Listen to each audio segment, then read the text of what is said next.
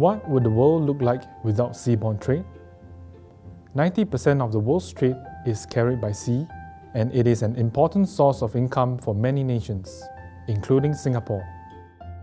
In my line of work, I follow my guiding principles and best practices needed to finance this international trade. Authenticity is a key attribute in ship financing. My job takes me all over the world. As a relationship manager, I would be the window of contact between the bank and my clients, bringing them closer to the product specialists of their choice. What makes me happy? Is it about closing deals? Or is it helping maritime companies achieve their financial needs? Perhaps all of that and more. It's about being recognized as someone reliable and trustworthy, which really makes your relationships count.